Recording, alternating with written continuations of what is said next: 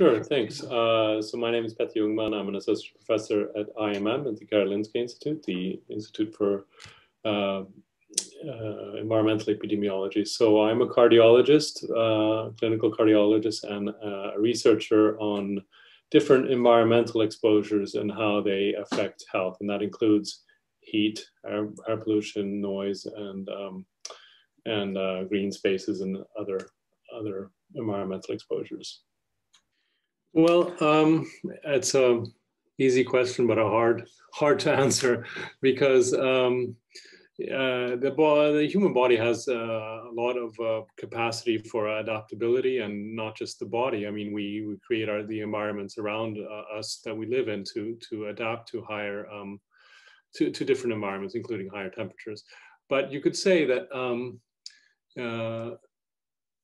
as you know, Martin Sturm was talking about in his previous lecture, this has lots of different consequences when it comes to droughts and wildfires and other things that it will affect us health. And I think, you know, the things that we can think about, I mean, obviously with heat waves, we see a lot of excess deaths. And some of these are, you know, from heat exhaustion, but that is really the minority of cases. So and what happens there is that we actually lose the capability of keeping our, we get a circulatory collapse from inability to maintain 37 degrees, right? So basically we can't get rid of the heat. But there's, on top of that, there's a lot more people that die from respiratory disease or cardiovascular disease. So sort of people who are already vulnerable will tip over into these different types of health outcomes. So we'll be seeing a lot more of that. And when we look at heat, for example, across the world, when we look at studies of heat and health, we do see that there are different optimal temperatures. So it's quite contextual. So something that is hot for us here in Sweden will not be as particularly dangerous in a setting where you are used to those kinds of, and that could be biological adaptability, but it could also be the living environment and working environment that is adapted so that we can work in these conditions.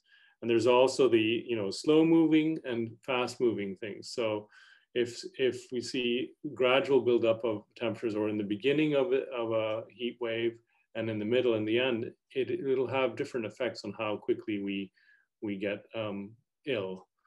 And then on top of that, I think, you know, with these temperatures that we're talking about, we will be seeing, you know, different kinds of pandemics. We'll see more infectious diseases. We'll see more different pollen coming in areas that we haven't seen before. So we'll see more allergies and asthma. So it's a number of different effects that we should expect on human health with increasing temperatures. And you know, with flooding, you might see more mold, for example, and food security could obviously affect health as well. So there's just really a lot of different ways that this could affect us. So I wouldn't focus just only on the extreme temperatures, but it's, you know, all that variation and all these other effects around it that will have spin-offs on health. Yeah, and I think that's what is happening in some of these discussions. You know, we will see different types of insects and mosquitoes, for example, that will be spreading further and further north, and we've already seen some of that going on. So, and that how that will affect health, there's indications of what we might be moving in towards, but putting actual numbers, I think, is challenging at this stage. But you're right, that's one way of at least shedding some light on it. Okay, thank you so much.